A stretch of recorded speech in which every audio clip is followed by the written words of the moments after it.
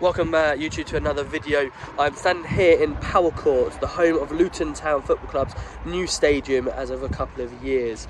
Really excited. It's a little bit something different.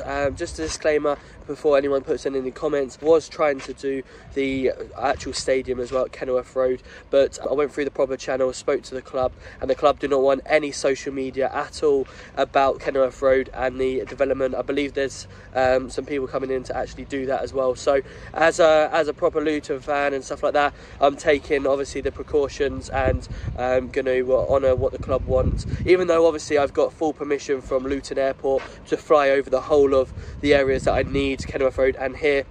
The club said no to anything over the stadium, so I'm going to respect that, and that's why we're here at Power Court, where we are over the new stadium, where there's a little bit of work going on, as you're about to see. But I'm really excited. This is the first episode that I'm going to be doing, and hopefully many more to come as the stadium starts to build. We've got full permission from the ATC, so we'll be back as we go. But if you do want to see anything in the comments, let me know, and we'll try and keep everyone up to date as we go.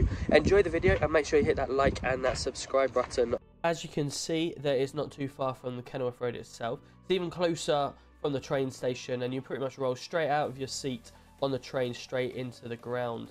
As you can see, there's not too much work that has started as of yet. The power station is still there. They have apparently injected 25 million so far, and work is due to start around Christmas or afterwards. Obviously, they want to get the Kenilworth Road out of the way with at the moment. Seems like I see a couple of Capital Sky bins and stuff like that, so it must be the same company doing both.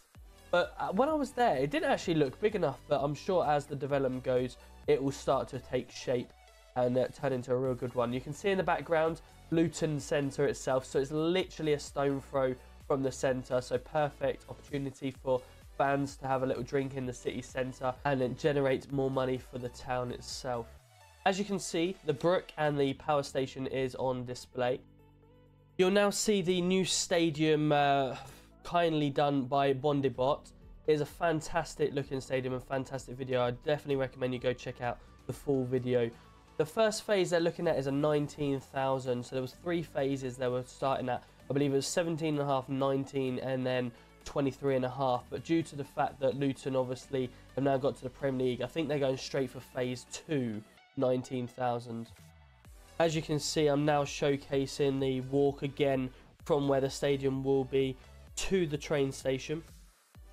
And then you'll see the 0.9 mile walk that is to the current Kenilworth Road Stadium.